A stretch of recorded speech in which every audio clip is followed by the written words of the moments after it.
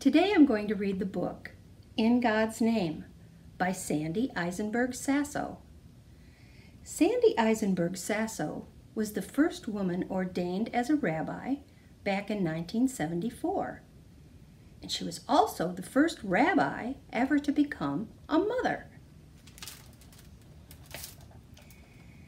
After God created the world, all living things on earth were given a name.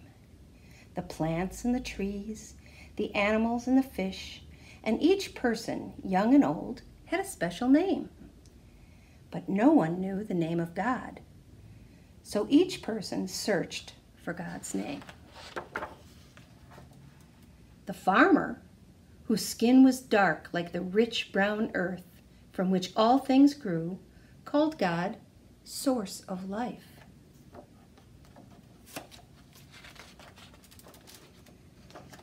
The girl whose skin was as golden as the sun that turned night into day called God Creator of Light.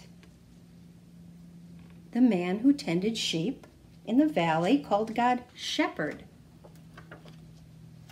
The tired soldier who fought too many wars called God Maker of Peace. The artist who carved figures from the earth's hard stone called God My Rock. Sometimes the people who called God by different names were puzzled.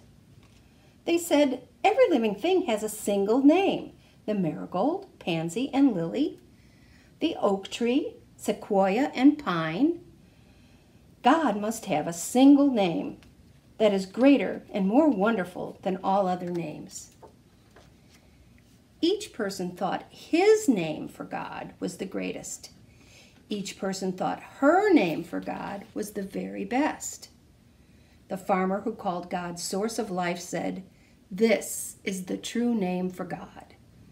The girl who called God Creator of Light insisted, "This is the most splendid name for God." The shepherd, soldier, and artist believed they each had the perfect name for God.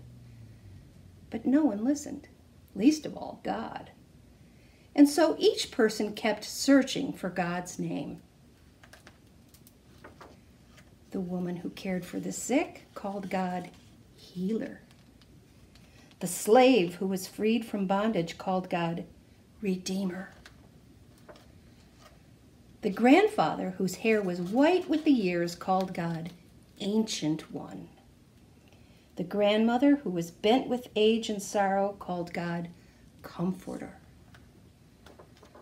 The young woman who nursed her newborn son called God Mother.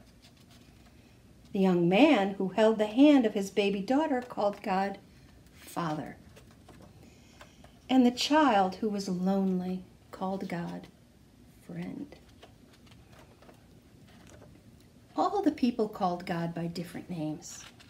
They tried to tell one another that their name was the best, the only name for God, and that all other names were wrong. But no one listened, least of all God. And so each person kept searching for God's name. Then one day, the person who called God Ancient One, and the one who called God Friend, and the one who called God Mother, and the one who called God Father, all the people who called God by a different name came together. They knelt by a lake that was clear and quiet, like a mirror, God's mirror. Then each person who had a name for God looked at the others who had a different name. They looked into God's mirror and saw their own faces and the faces of all the earth. And they called out their names for God: Source of Life, Creator of Light, Shepherd, Maker of Peace, My Rock, Healer, Redeemer, Ancient One, Comforter, Mother, Father, Friend. All at the same time. At that moment, the people knew that all the names for God were good, and no name was better than another. Then all at once their voices came together, and they called God one. Everyone listened. Most of all, God.